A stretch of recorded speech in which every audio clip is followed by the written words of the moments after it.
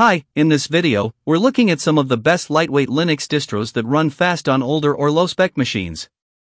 Make sure to subscribe for more tech tips and Linux content. First up is Antix, based on Debian. It's systemd-free, super lightweight, and runs on as little as 256 megabytes of RAM. Damn Small Linux is now rebuilt using Antix as a base. It keeps its tiny footprint while adding modern compatibility for very old hardware.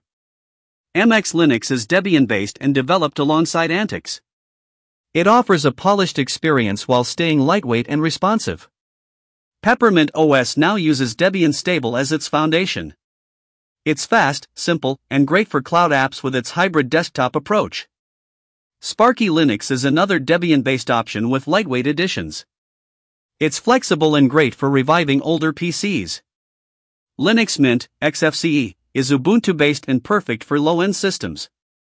It's stable, user-friendly, and comes with all essential apps. Xubuntu is Ubuntu with the XFCE desktop. It's a solid choice for those who want a lightweight but full-featured OS. WhatOS is built on Debian and comes with OpenBox for maximum efficiency. It's perfect for breathing new life into old laptops. Bodhi Linux uses Ubuntu LTS and the Mocha desktop. It's extremely lightweight and highly customizable. Zorin OS Lite is Ubuntu-based with a Windows-like feel. It's designed to be familiar while staying light on resources. Linux Lite is based on Ubuntu LTS and made for beginners. It's simple, fast, and comes with helpful tools.